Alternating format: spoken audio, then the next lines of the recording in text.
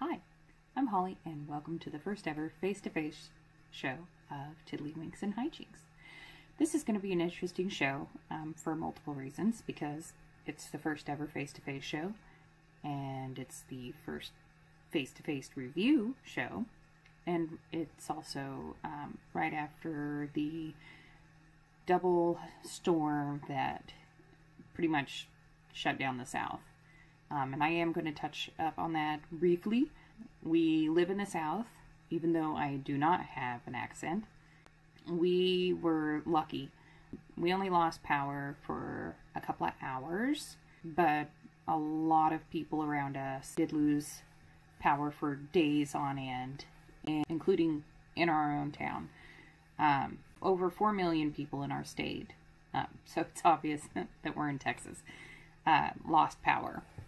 So again, we were very lucky, and with having 5 kids, especially 5 special, well, not 5 special needs kids, but special needs kids in the mix, we have a lot of food and emergency food in the house. It wasn't, you know, the greatest meals or the healthiest meals day after day, especially with not having water to cook with. We were able to eat, and there were a lot of people who were not able to eat because without power, grocery stores were having to dump their food, shelves were clearing out.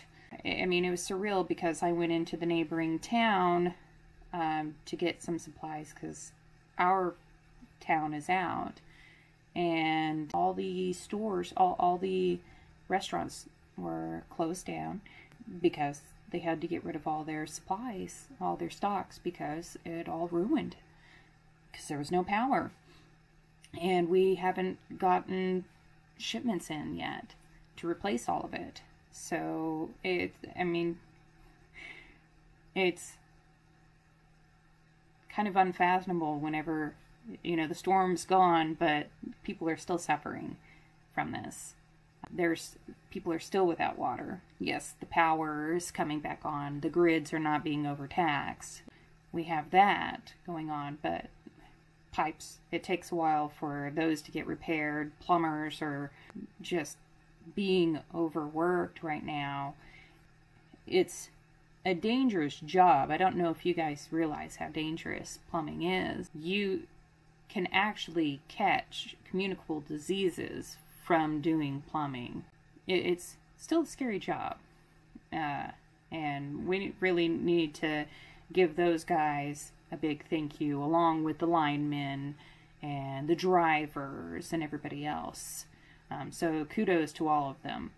There are still a lot of charities that are going on, so if you're not living in Texas, or even if you are and you were not affected, I'm going to post a link down below and also in the blog.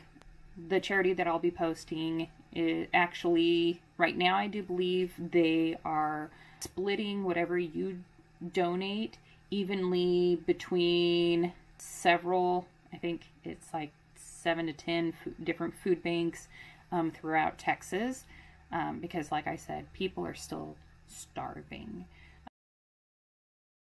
The first game that I'm going to be reviewing face-to-face is Machi Koro. Machi Koro is a game that is from Japan. It's considered a card game. The premise of it is that you have been elected mayor. Congrats! People, your constituents, are, well, they're demanding. And they are not happy with the way the town is being run, and they want more. They don't like it being small. And what you start out with is basically a bakery and a wheat field. They want things like radio towers, amusement parks, cheese factories maybe, you know, they want shopping malls. Come on, build it up. So it sounds kind of difficult, but it's actually pretty fun. The Machi Koro base game requires you to set out each of the supply cards, which includes establishments and major establishments, to make your marketplace. Now, if you have a small table, this really doesn't work. As you can see, our marketplace is quite large. We do have the base game, and we have one expansion, which is Millionaire's Row. So we are actually going to be using the Millionaire's Row setup, which is where they have you shuffle the entire supply card section, and you draw 10 of them and only set 10 of them, 10 random ones face up.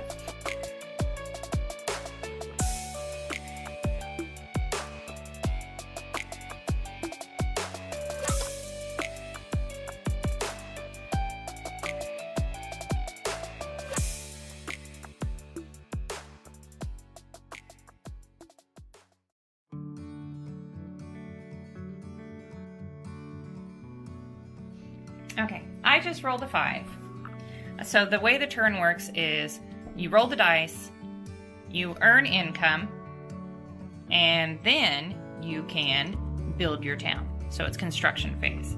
So since I rolled a 5, and over here, just get her cards. Over here she has a forest. If anybody rolls a 5, she gets 1 coin from the bank on anyone's turn. So thankfully, I don't have to pay her. The bank pays her. I got my coin back. So, I do not have anything with a 5 on it, on the top. I can now buy a card. And we look on the bottom of the cards and look at the prices. And I have a whole whopping 3 coins. The good thing is you hold nothing in your hands other than the die when you roll it.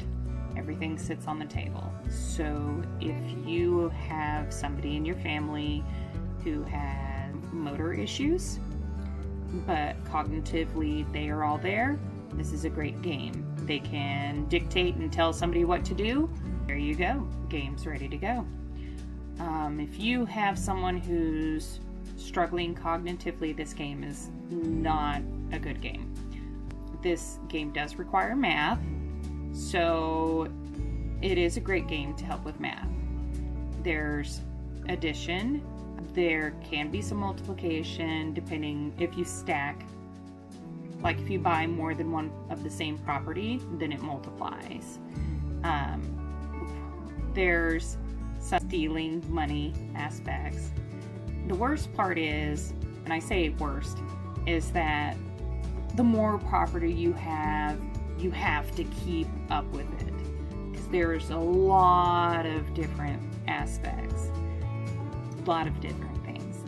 But I like to keep it color-coded.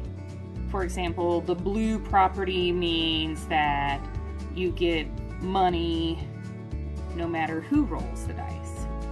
So I keep those separate, and whenever anybody rolls, I look at that stuff.